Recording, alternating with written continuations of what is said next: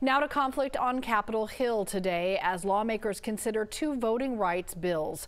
One is the John Lewis Voting Rights Advancement Act and the other is the Freedom to Vote Act. Today's discussions come just days after the president and vice president visited Atlanta to talk about the support of the bills and their view that they are crucial in protecting democracy. For Democrats, the bills push back against new voting laws around the country that limit access to voting, laws that were a response to false claims of election fraud.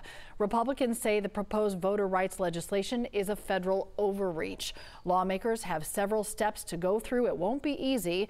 Getting the bills through the Senate is unlikely, even if the Democrats push to change the filibuster rule to get it done. All of it is expected to take days to play out.